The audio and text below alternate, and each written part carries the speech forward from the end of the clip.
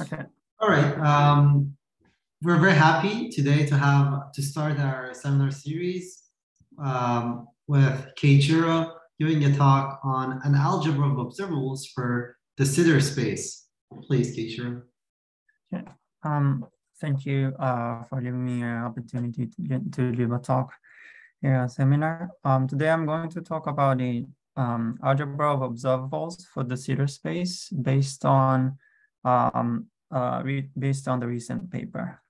So the main references is the first one. So this is the main paper that I'm going to talk about. And the part that I'm going to talk about is only the first part of this paper, or the most basic part of the paper, because these three works, these are the recent progress on quantum gravity from the perspective of operator algebra, which is a little bit mathematical. So in this talk, I will talk about some mathematical tools, but I decided not to talk every aspects of this talk because this paper is somewhat mathematically heavy. So if you are interested in the recent advancement of quantum gravity from operator algebra, I suggest you to take a look at these other two papers as well. Okay, and also this paper is the very nice review paper on the algebraic methods on QFT, which is the basis of these talks, of these papers.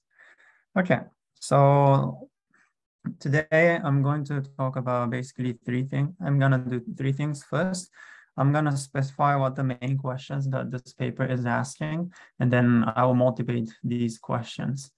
And then I will talk about fundamental algebra and physics. So the mathematical tools that we will use, or they used in the paper, are called fundamental algebra. So I'll talk about a little bit of fundamental algebra and how they are used in physics, and then we will apply those tools to understand what do we mean by saying observable algebras of local quantum field theory.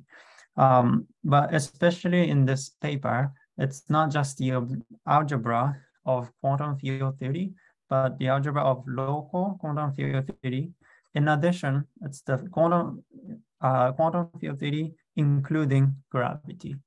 And that's the most important part of this work. Also, I said it's entropy. However, I don't think I will have enough time to talk about the details of the entropy that they derived in the paper. So I will only mention the type of entropy that we expect to get from fundamental algebras. Okay, so to explore this part, we will consider two cases. One is that the algebra, I will tell you what the observable algebra is, but first we will look at the algebra on the sitter space as a fixed background spacetime. Means that the algebra only contains the quantum field theory, like the matters and such. But then after that, we start including the gravitational effect in the algebra and see what we get. Okay, so main questions in the paper. So we have two very big questions. One is, how can one calculate the black hole entropy and make sense of it? And two, why is it the entanglement entropy is ill-defined in QFT, but well-defined once gravity is included? So to motivate these two questions, I will explain what they mean and what they mean. Okay. But basically what this paper is doing is that to answer these two questions, they use operator algebra of black hole and cosmology to understand, to provide the answer for these two. Yeah, okay. If you guys have any questions, please stop me anytime. Okay, so just one thing before the motivation. Maybe I shouldn't have this later on, but Basic approach and methods. Like I was keep saying, we are going to use operator algebras, and especially there is a special type of algebra called von Neumann algebra. And this von Neumann algebra has three types. There are type 1, type 2, type 3. And I'll tell you definitions of these three later on and a few properties of them. But they have these three types. Type 1, roughly speaking, or maybe I don't have to be rough, but type 1 is often used for to describe quantum mechanics. And you can roughly speaking, you can consider type 1 von Neumann algebra knows the microscopic physics. So ideally, if we know type 1 von Neumann algebra black hole, that'll be very good. But unfortunately, it's not the case so far. And what is which type of algebra that describe black hole physics is so far is understood is type 2. And this is the recent progress made by Edward Witten and his collaborators. And type 3 is very difficult type of von Neumann algebra, and it is used to understand local quantum field theory. And this is somewhat famous. This is famous in 90s. This is very well studied, but it is very difficult to deal with. So we don't want to have type 3, but we don't want to have type 3. So black hole physics is type 2, so it's okay, not too bad. And I will explain, but each type has different entropy. Different types of entropies are defined. And in this talk, what we're gonna focus on is type 2-1. Okay. And this is the quote from Edward Witten in his paper. But the observable algebras outside the black hole horizon being type 2 means that we do not understand the microstates of black hole. So we don't understand the microscopic physics of it, but we do have a framework to analyze black hole entropy. So this is, I think it's a good, somewhat a message to use type 2 here. Okay, so let me motivate the first question. How can one calculate the black hole entropy and make sense of it? So starting from Wittgenstein, by defining defining entropy to understand the second law of thermodynamics in the context of black hole, he has defined the entropy of black hole and said that it is proportional to the area. However, and then he has extended this entropy to the generalized entropy. It looks like this. And so this first term is proportional to the area, and then the other term is the entropy outside of the black hole. So this expression is motivated to satisfy the second law in the case where you have a matter outside the black hole. Okay, so of course there's a lot of work for the black hole entropy. So there's a Hawking calculation. Hawking calculated the entropy for Hawking radiation. There's a lot of things like holographic entropy, all that. But here I'm not going to mention about it, but understanding black hole entropy or its behavior is important. Yes, question? Yes, is there an underlying assumption about, let's say, the geometrical nature of the black hole that leads to this equation? And if one can make a different assumption, maybe they could lead to a different formula? Like, is it assumed to be a compact object? What are the underlying assumptions? Sorry, So are you asking? Sorry, the quality of the audio wasn't that good, so maybe I misheard what you said. But what? Yes, I was asking what are the underlying assumptions Uh-huh. about what kind of geometrical object is the black hole that leads to this equation? Like, do they assume like a solid, compact object? What are the geometrical assumptions? Geometrical assumptions. About, Yeah. about what type of an object a black hole is?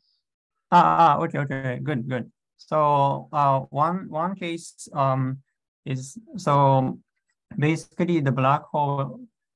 So the black hole that they calculate, the basic one could be a Schwarzschild black hole. So it is the geometry of the so you have an Einstein equation, and then you solve that equation and you get the geometry, right? So that's so the solution of Einstein equation So, is sorry, geometry that we're talking about. if I may have Yeah. So this analysis of type 2 being associated with horizons, I think Keiichiro will go over it in more detail, but for the most part, it's based on holographic black holes. So this is based on some sort of semi-classical analysis in ADS-CFT. So once he goes over it, if he does, it will become clear what the assumptions are. It's going to be exactly the same standard holography. Yeah. Is that the assumption that you're asking, or? Yes. I'll wait. I'll wait for later. Okay. Yeah. Please ask me afterwards if you still have questions.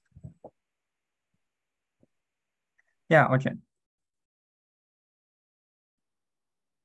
So yeah. So here I draw two pictures. That is these are the examples. So for the entropy, what you are going to calculate this area A is the area of black hole horizons. So in case if you're considering the black hole, so this is the picture of two-sided black hole. But if you're considering the entropy of black hole, this area is going to be the area of black hole horizon, and S out is any is the entropy of the matter outside of the black hole. So basically, the entropy for this case, which corresponds to the space-time with cosmological constant, negative cosmological constant, we're considering the entropy of black hole in the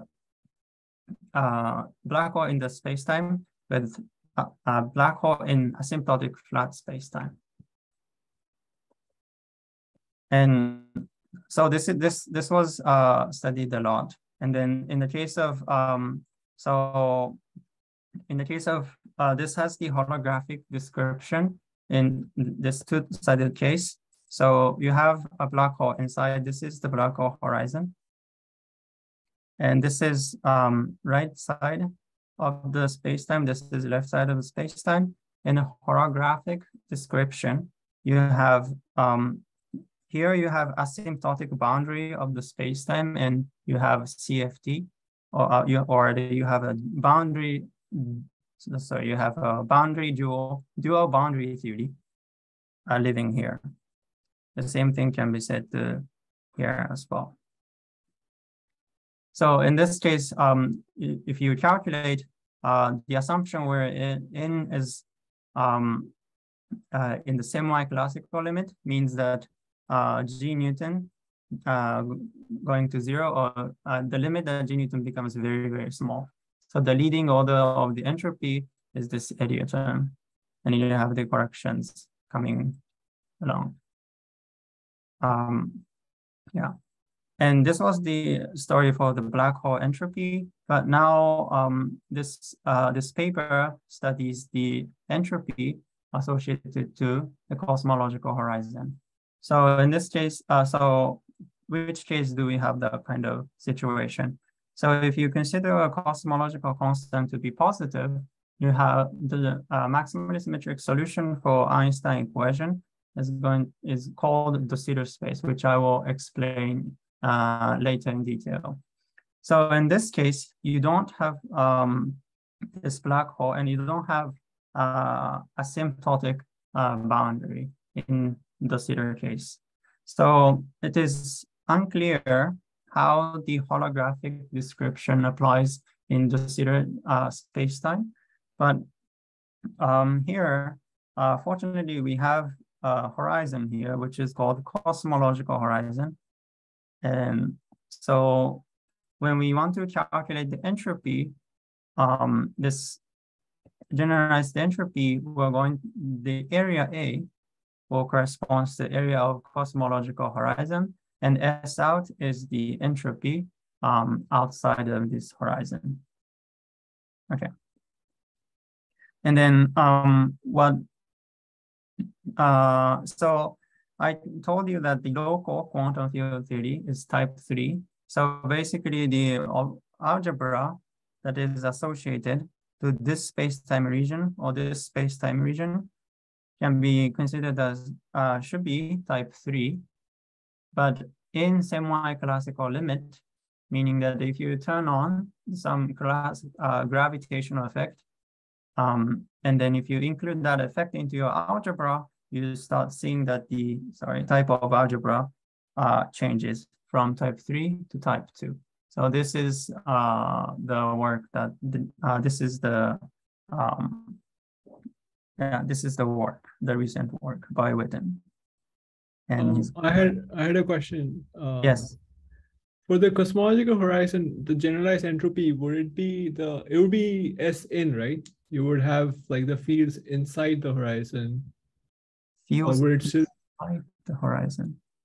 Because the cosmological horizon would be something like being inside a black hole, and then you're looking at the horizon from the inside, right?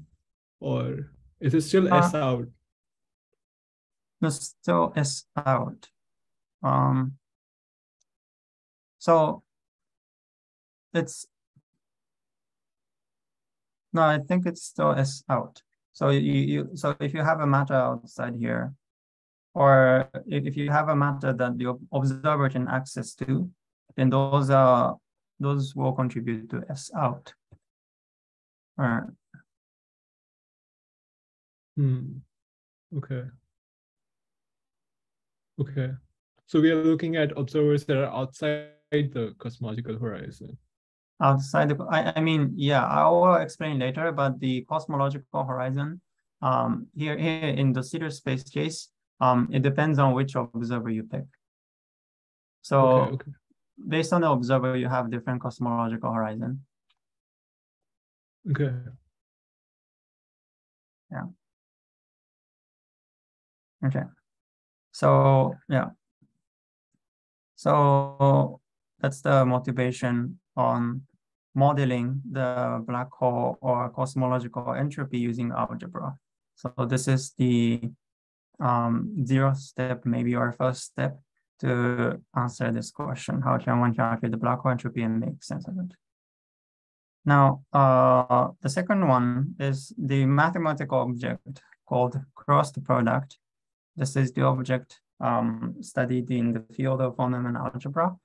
And I'm not going to discuss detail about this cross product because it is somewhat involved and I don't think I will have time. So I'll just tell you what it, how it is used in their story. So this cross product is someone motivated to answer this question. Second question, why is it that the entanglement entropy is ill-defined in QFT, but well-defined once gravity is included? So here I have very naive discussion, but I hope this is helpful. So entanglement entropy of QFT is ill-defined, especially the entanglement entropy of local, entanglement entropy of QFT of the local region is ill-defined. it's due to the ultraviolet divergences. So if you want to calculate the entanglement entropy of, so let's say you consider a constant time slice, and then you divide that region into two, A and B. And if you want to calculate the entropy of A, this is ill-defined, and you can't calculate that entropy. But a similar thing, you can think of somewhat similar case in the black hole. So you have a black hole, and then this is the black hole, this is the singularity. Let's say this is the horizon, and you want to calculate the entropy of the black hole. So if you calculate if you want to calculate the entropy, then from the area law, you can have, so this part is proportional to A, and then this S out is the entropy contributed by matter.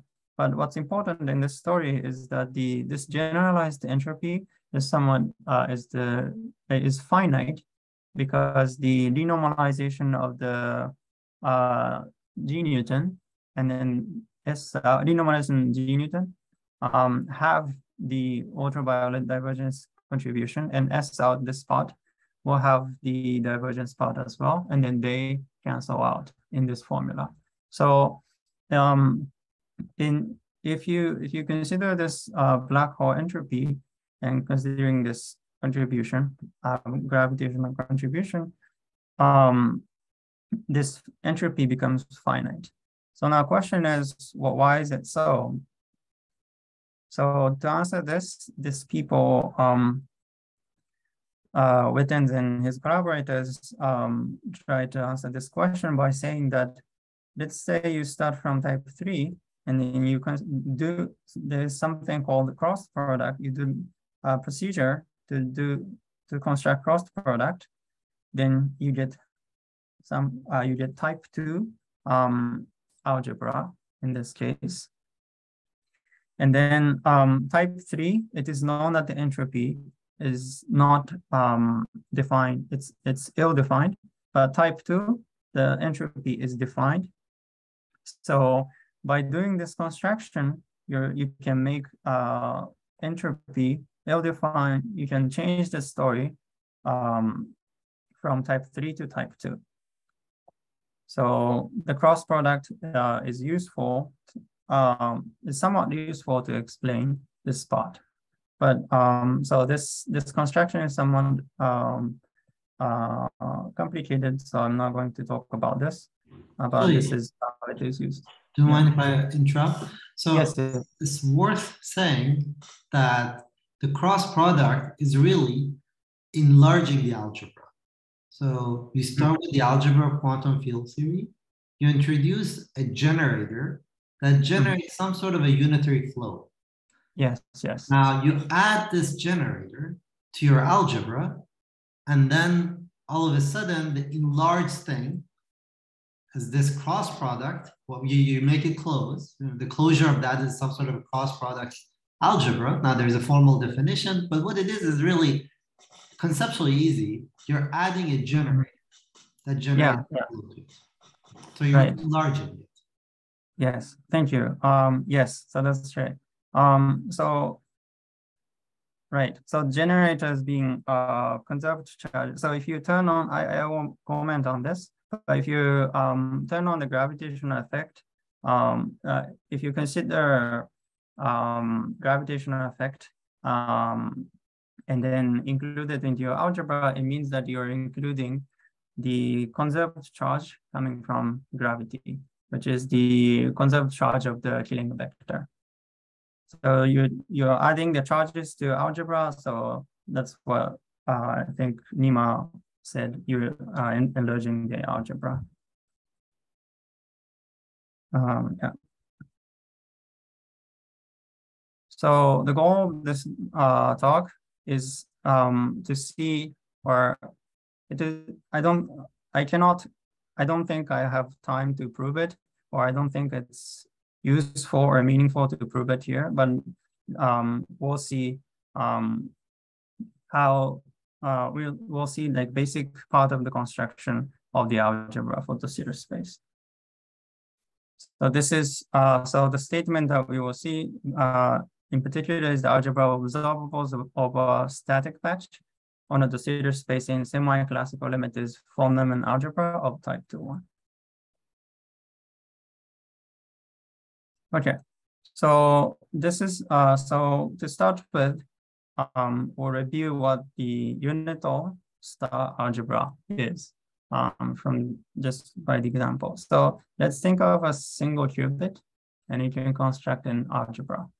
So the algebra here, so single qubit, to describe the single qubit, the operators you have is Pauli matrices, sigma x, sigma y, sigma z, and identity. And the algebra here, if I write like this means that the algebra A is generated by these four operators, identity, sigma x, y, z, over complex numbers, satisfying. These are the basic mathematical operations that you can have. So associative, distributive, I think this is okay for you. And for the star here means that it's a dagger operation. So mathematician likes to write star mark instead of dagger, but you can think of it as a dagger. And unital means that you have identity included in your algebra. So unital star algebra means that the algebra is closed under addition, multiplication with skaters, and you have dagger operation allowed, and you have identity in it. So that's the unital star algebra. Yeah, example of the unital star algebra. So this is the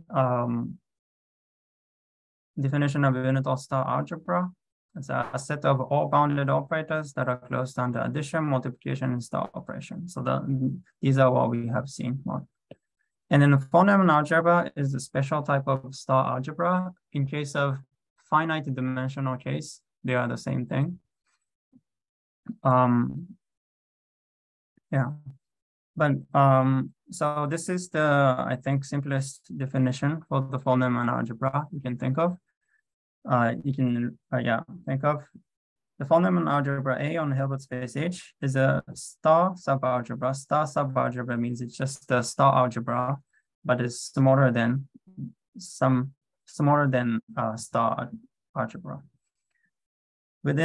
So here von Neumann algebra always has an identity, and it's the algebra of all bounded operators on H. The bounded means that here it means that the normal operator is always finite, or the eigenvalues of the operator is finite. So in this case, the special condition for the von Neumann algebra to be this equation. This prime means that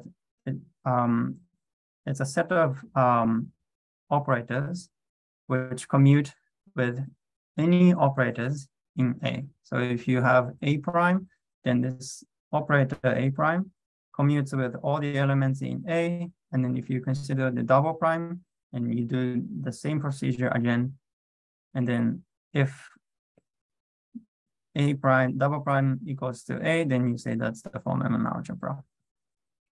And here, the reason why I'm describing this definition is I want to introduce the notion of a factor. So if you're not familiar with math, or if you do not like math that much, you don't have to remember all this, of course, but only the word that I want you to remember is a factor. So the factor is intersection between A and A prime. If A and A prime, intersection of A and A prime are trivial, or it only has the multiples of identity, then A is called factor. Yes, question? Yeah, can you explain what does the intersection of the algebra mean about the relation of the operators that constitute the algebra? So intersection here means that you take, if you have a common operator, if you have an operator common in both operators, you say that's in the intersection of two operators. So let's say if A So let's think of the single qubit algebra. So A was generated by I, sigma x, sigma y, sigma z. And then let's say you consider the algebra A prime. The operators that commute with this is only identity. Do you agree? Yes. So in this case, if you take the intersection of these two, the only the operator that is common in both algebra is identity. So you have identity here. So this intersection is similar to the intersection of a set of two sets.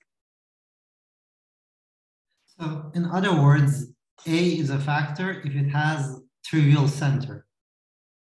Center of an algebra is a set of operators in the algebra that commute with everything else. Yeah.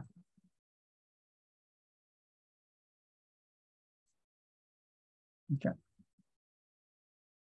So these are the types of Von-Neumann algebra. So we have, we have three types, type 1, type 2, type 3. And each type, each type you have a factor. It's a special type of Von-Neumann algebra. And this factor can be further categorized into type 1D and type 1 infinity, or type 2-1, type 2 infinity, and type 3-0, type 1, type 3-1, type 3 lambda. So you don't have to remember all these classifications, but here's the usage in physics. So type 1D is used to describe quantum mechanics, for example, like qubit. So if you want to have algebra of qubit, several qubit system, then a single qubit system or a qubit system, you can use type 1D. And for type 1 infinity, it is used to describe harmonic oscillators. And these are the nice type of factors that we want to have. But so the next type is type 2, type 2-1, type 2 infinity. So type 2-1. So basically type 2 applications of type 2 in physics are not that much known, but recent work by Witten, they found that the type 2-1 corresponds to observable algebra in the Sitter space, and type 2 infinity corresponds to observable algebra outside of black hole in asymptotic flat space. And type 3, 0, and type 3 lambda is something that we don't have a good physical application, so let's not care about them. But type 3-1 describes the algebra or observable algebra of quantum field theory in the local region of space-time. So the local quantum field theory means quantum field theory in local region of space-time. That's what it means. So Keiichiro, just one little comment. Type Yes. 3 lambda appears in the thermodynamic limit of finite quantum systems. So your type 1D, when you write quantum mechanics, what you mean is a D-level quantum mechanics, finite dimensional quantum mechanics. If you take the thermodynamic limit of that, you often get type 3 lambda. And if you fine tune it, you could get type 2-1 as well, but you have to fine tune. I see. Okay, thank you.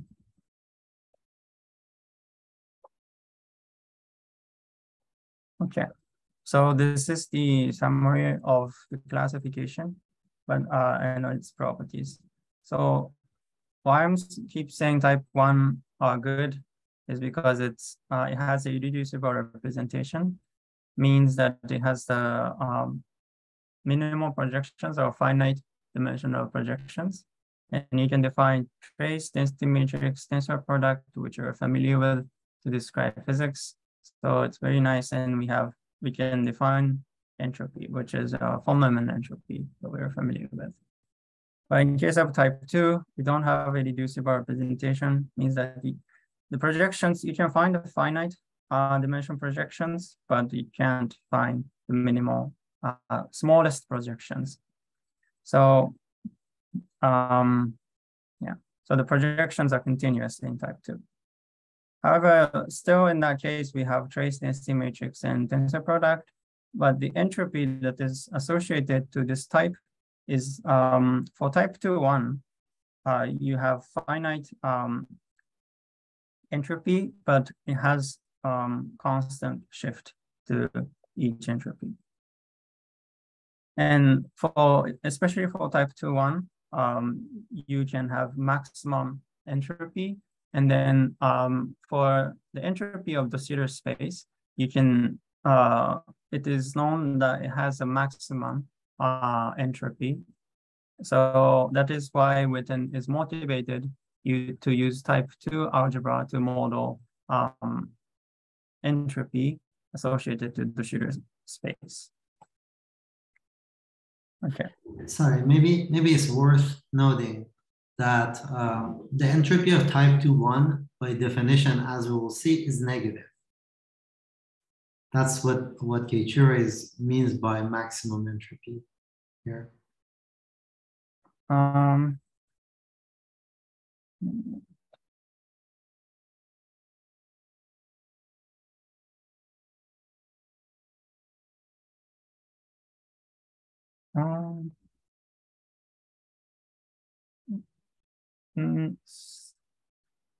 No, sorry. Sorry, I don't know that. So the way, well, we can talk about this later, but basically, what happens is that your vacuum state of the type 2-1 has the maximum entropy. We often define that in math. We often define that to be 0. Then all the excitations only lower the entropy, and that's why in the math notation they have negative entropy. Oh, I see. Yeah, okay, I see what you mean. Yes, okay, yeah. I see. Okay. So that's the classification.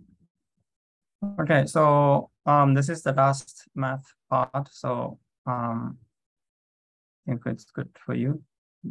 Okay, so in this story, I have a lot of things here, writing here, but what we only care is this 3 objects. So we have algebra, we consider a vacuum state, and we consider Hilbert space. These 3 things are what we are going to care about. So if you feel like you've lost in the talk, try to track which object I'm talking right now, and then so I think this will be helpful. Yeah, these 3 objects are important in this story. So the reason why these 3 stories are important or enough is because of us as follows. So first, so when you study physics in the language of operator algebra, you start with observable algebra of your system. The observable algebra of your system is the set of self-adjoint operators in your system. So which means that if you have operator A and A dagger, self-adjoint operators is there. So you collect this kind of operators and then you construct the algebra. Now, only having an algebra is not enough to explore many explore properties. So what you're gonna do is you pick a vacuum omega. And if you pick a vacuum omega, and which is cyclic and separating, but let's not care about this for now.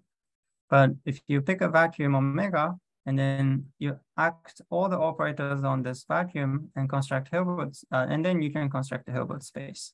So this procedure is something, so this procedure, well, what it's doing is that you're constructing a representation of this algebra using this state or vector state, or a vacuum that if you want to call. And this is sometimes called, and then there's a special type of construction or representation called GNS representation. And if you have tensor product and density matrix, it's very intuitive.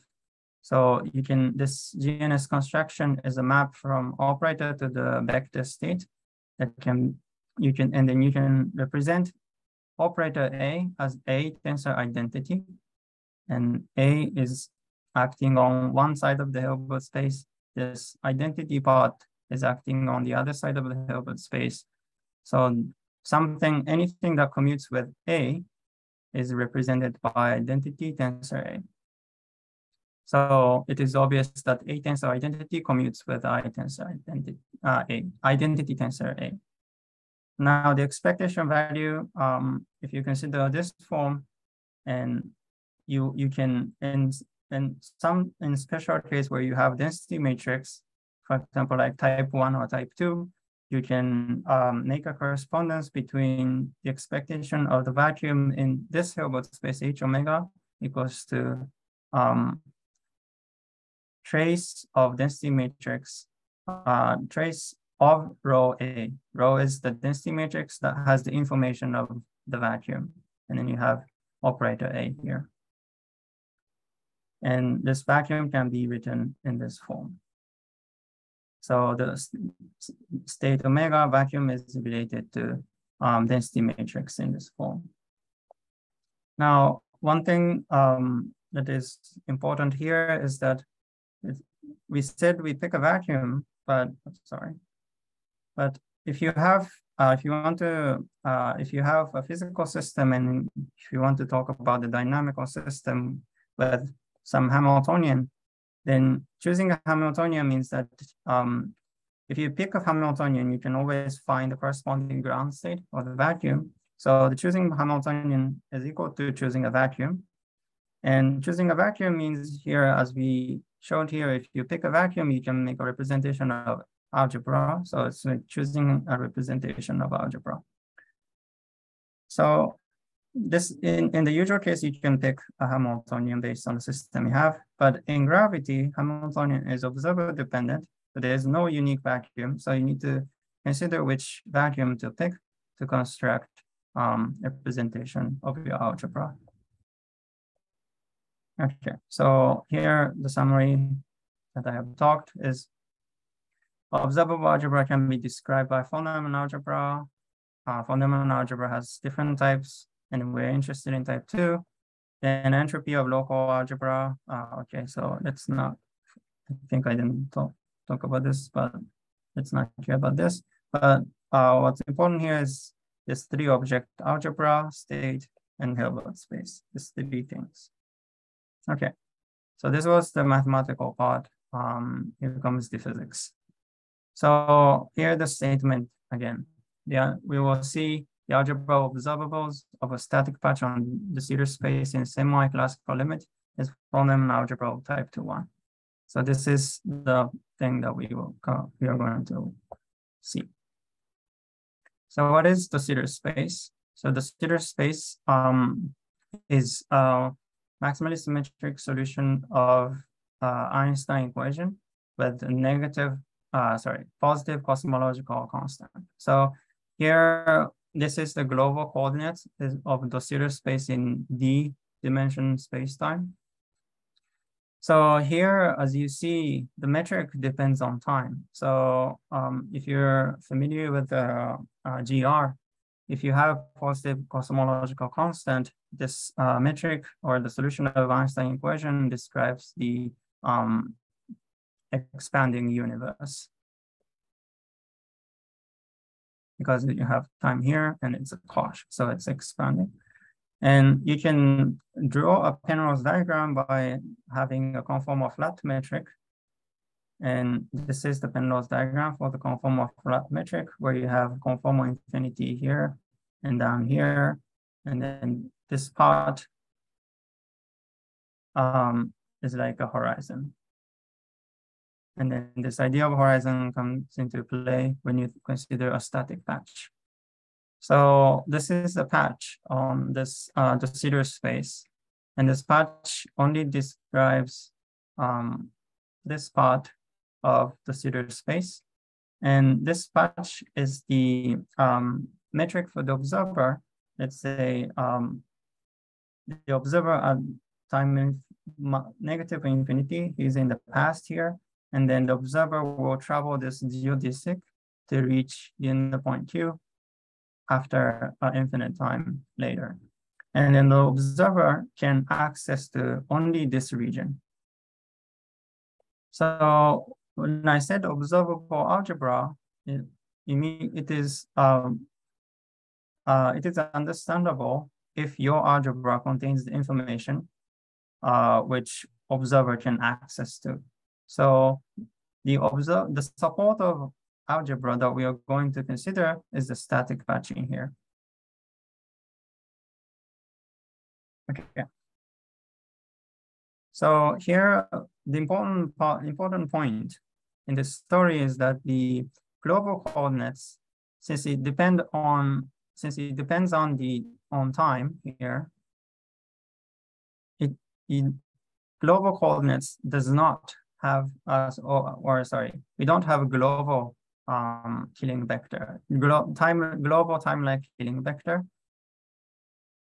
So we don't have a good definition of a time translation, but here in the static patch metric, this metric does not depend on time. So you have a time-like Killing vector.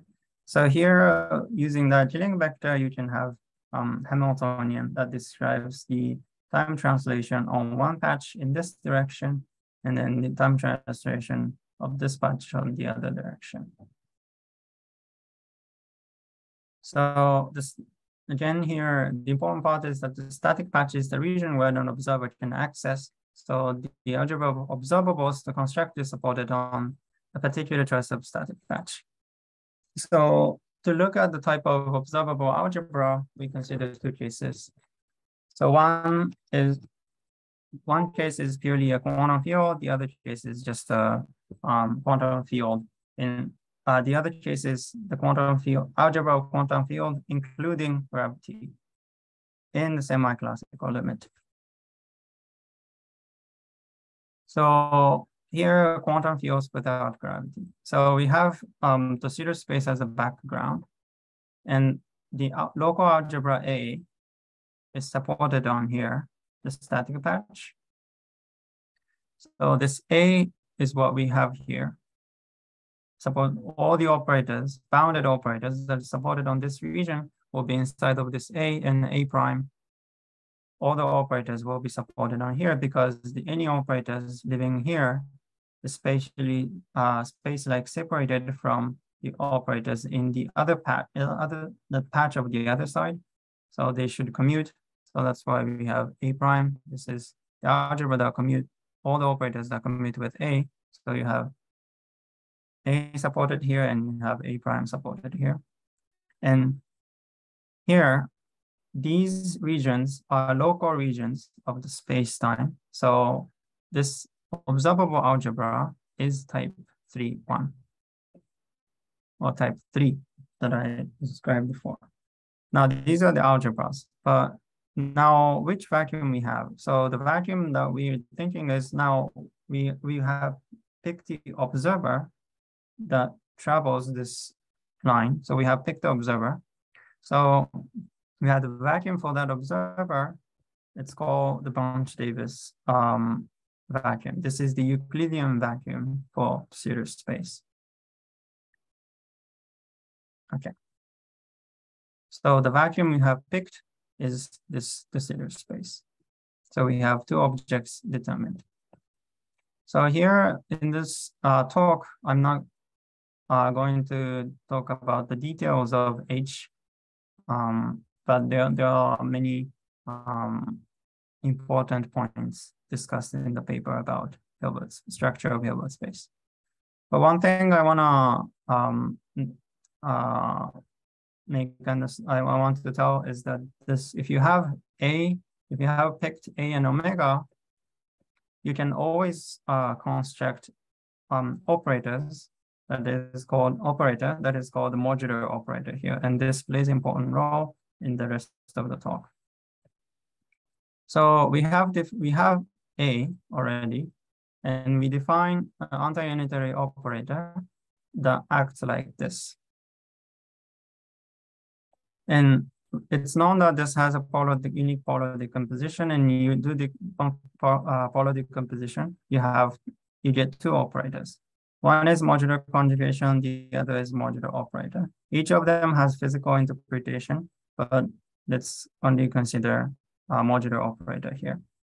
And the important part is that it depends on the state that you defined here. So S anti-unitary operator depends on omega, J delta, these two depends on omega as well.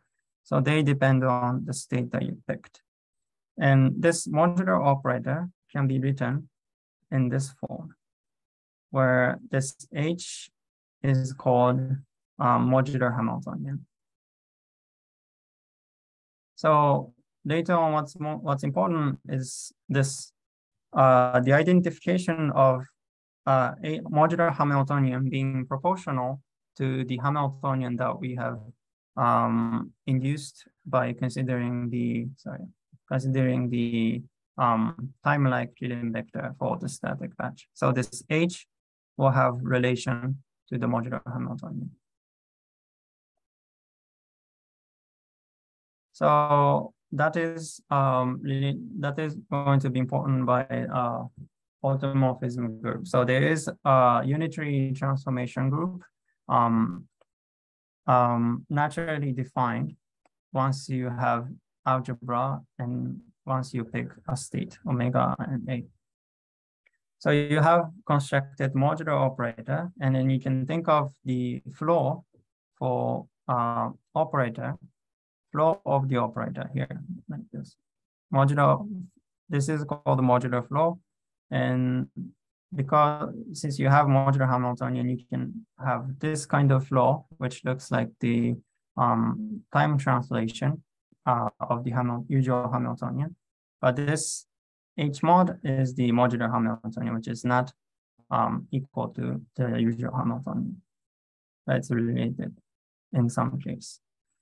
And its action so what's important here is that this action is ergodic when the algebra is type 31. So if you have if your algebra is defined for local quantum field theory, then that's type 31. So this modular flow is ergodic. And when I say ergodic, what it means is that this flow can bring this A into any operators in A, in the algebra A. So you can access to this flow will mix all operators into all. So that's automorphism. It's mapping to itself. So this means that any operator, sorry, this is H mod. So any operator that is invariant under this modular flow, in this case, because it's ergodic, A is doesn't have to be proportional, it's equal, but the only invariant part is going to be complex number identity, complex multiples of identity. Keiichiro, can I ask you a quick question?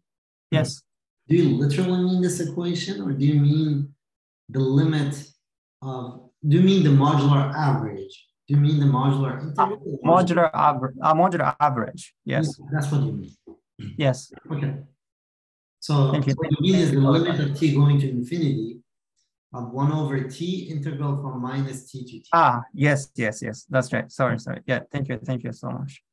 And this is then t, and yeah.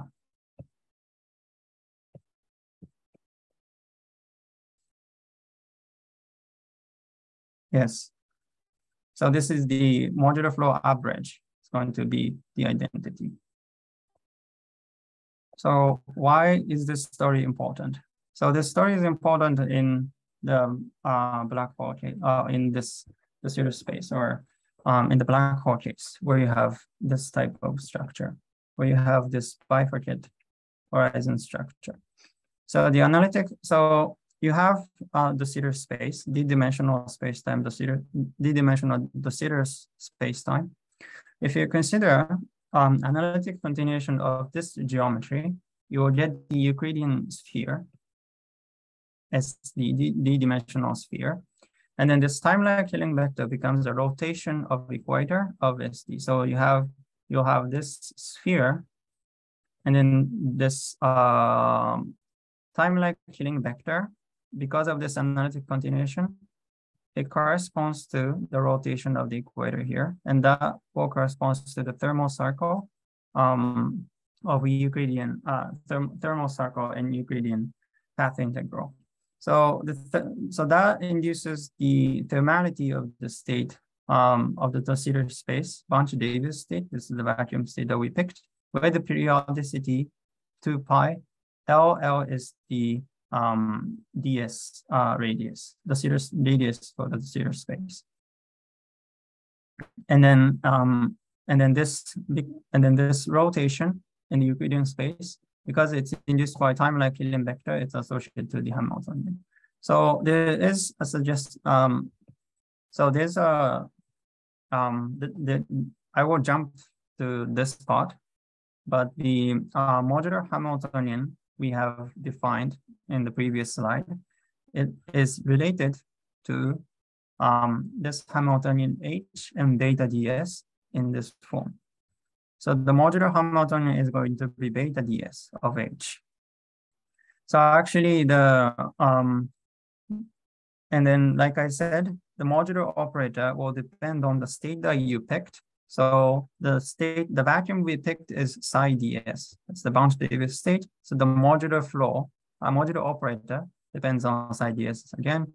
And this has, and then the modular, so psi ds was in the form of H mod. And what I'm claiming here is that this modular operator is modular operator looks like beta ds of H, which looks like the thermal distribution. Sorry, basically what you're saying is that H mod is del T. H naught is del T. Yes. In the notation, in the coordinates that you wrote down for the patch, the static patch, H mod is just del T. Yes, yes. That's right, yes, thank you. Del T, yes. It's the King vector field, yes. So the modular flow that that we have used for, so like I said, once you have algebra A and the state ds, you can construct the one parameter automorphism group or the modular automorphism group with this. So it's the modular flow with this Hamiltonian, or the Hamiltonian induced by time-like Killing vector, beta del T. Okay. So why is this modular flow or the modular Hamiltonian important in the story? So this will come into play when we consider algebra, algebra with the effect of gravity. So with gravity, how does the story change? So now we want to start turning on the gravitational effect.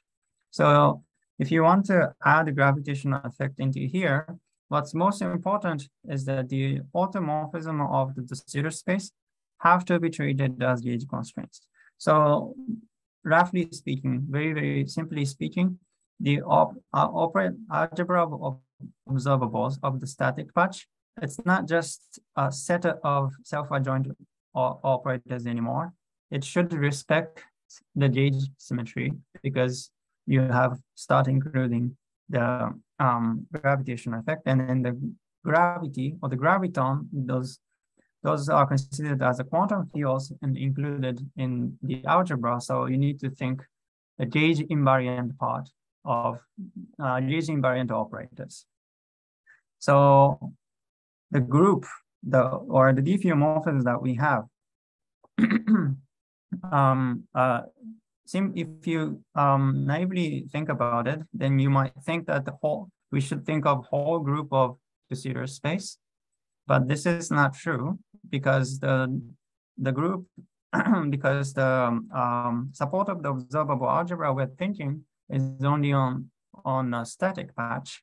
So the group that we are going to consider is actually a subgroup of the de Sitter space, which I denoted the GP. This is the static group of static patch, and this is isomorphic to the time translation RT, which is coming from the timeline killing vector that I was keep saying, and SOD -1. This is the rotation or the rotation around the observer. So here, what's important in our story, if you pick the automorphism constructed by this RT, which is time translation or the boost in the zero space, this A is what you have. And then you consider gauge invariant part of this observable algebra, because the modular flow that we consider acts ergodically. We own this algebra, the gauge invariant algebra is going to be just a simple identity or the complex multiples of identity. And this is not interesting. So what they have done to make algebra more interesting is somewhat ad hoc, because what they are going to do is they add observer degrees of freedom by their hand to the algebra. So first thing they have done is that they modified the Hamiltonian that they have. So the H is the Hamiltonian that comes from the time-like killing vector, and H observable here, H observer is the Hamiltonian for observer. And then they modeled the Hamiltonian of observer as just a positive Leo number. So the positive, they have, so Q, so this makes sense as an observer, like simplest Hamiltonian that you can think of, because it's lower bounded, or it's bounded from below. So it's fine as an energy of the observer. So in this case, if you are now adding the observer's degrees of freedom, so the form of the algebra is now looks like A tensor producted with a set of bounded functions on positive half real line. So this state of the observer, because Q is positive real number, the state of observer is going to be bounded function acting on Q. So f of Q is a state of observer. So this is something. Now the operator should act on the state. So any bounded operator acting on F, let's call it O or something, is going to be the operator. Or maybe I should just say F or yeah, O is fine. Or acting on the function. So this is very ad hoc way of constructing algebra by hands. And they are claiming that this algebra, so once you construct this algebra and then you consider the gauge invariant part, now it's the gauge invariant part of this algebra, and the gauge invariance is now determined by this new Hamiltonian H hat, and they claim that this algebra is type 2-1. Sorry, Keiichiro. Just yes. I think I got completely lost. So you start with R plus. Yes. Right? So you take R plus, then you take the set of square integrable functions on R plus. Yes. Square integrable functions on the half line, on a half line. Yes. Then you take the set of operators that act, that map this Hilbert space to itself. That's what is meant to be of L squared of R plus. Yes. And you enlarge your A by these operators. Yes. Confused as, okay. All right, so you could do that. Then, yeah. So you do that, then what? First of all, R plus. I didn't quite understand why it's R plus. Oh, the R plus because it's they want to have this as a Hamiltonian for observer. It's not good to have negative energy of observer, right? That's why they have it like this. Okay. And then what is the notation? What's the meaning of the notation parentheses to paragraph H hat? What does that mean? Yeah, so this is the invariant part, H hat invariant part of this algebra. H hat invariant part. So H hat generates a unitary flow. Yes. These are the operators invariant under the unitary flow. Is that what it is? Yes, yes, that's right. So, okay, all right, okay, thanks. Yeah. So this is they call it, this is the observable algebra, and yeah.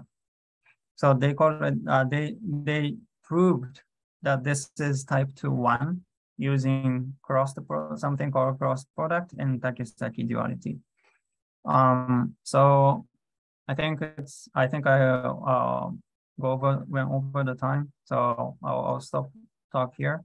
But I can talk about the cross product and others in outside this talk or maybe in the discussion. So if you're interested in, please ask me anytime. Yeah, just for the summary, the algebra on this patch is the Fortnum is described by Fortnum algebra type 2-1, including gravity. So including gravity means in semi-classical limit. Okay, thank you. Thank you so much for the talk, Keiichiro. Are there questions?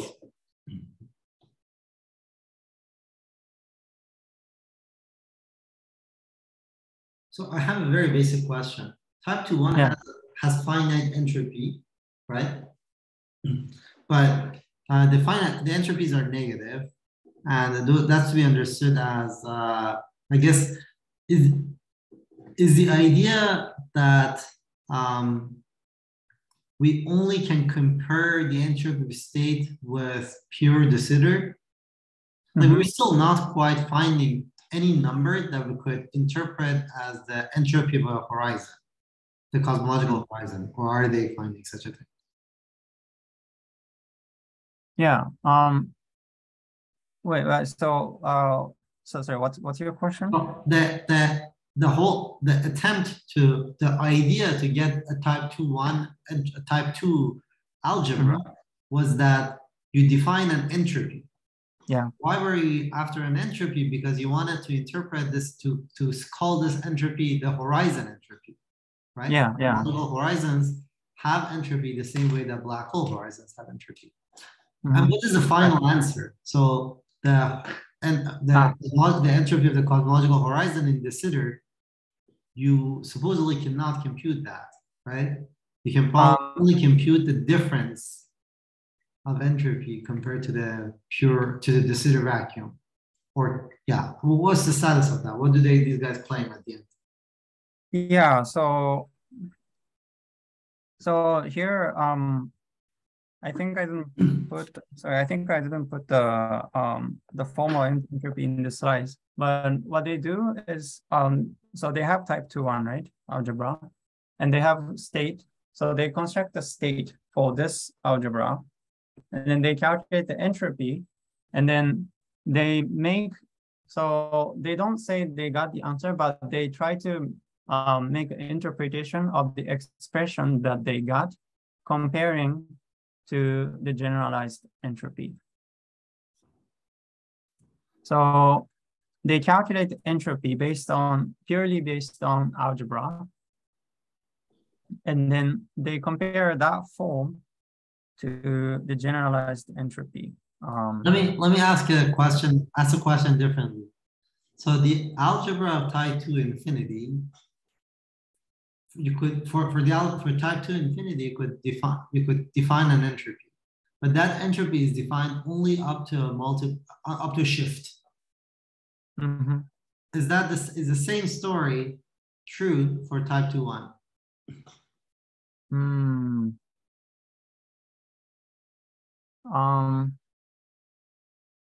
I don't. So to be honest, I don't know. I need to go back and check. Okay. But I suspect that you only can compute, or you're gonna only interpret physically the entropy difference. To get some finite number out of this as the entropy of a horizon or black hole horizon, cosmological horizon, requires doing something non-perturbative. constructing a type 1, I suspect. That we do not know how to do. I suspect. So I think what you're saying, I think maybe this. So the horizon area, horizon entropy for pi. So they claim that this is equal to A of ds. This is the cosmological horizon. Wait, no. Okay. Let me not say this, but I'll tell you about this later. I'll go and check. Okay. Any other questions for Keiichiro?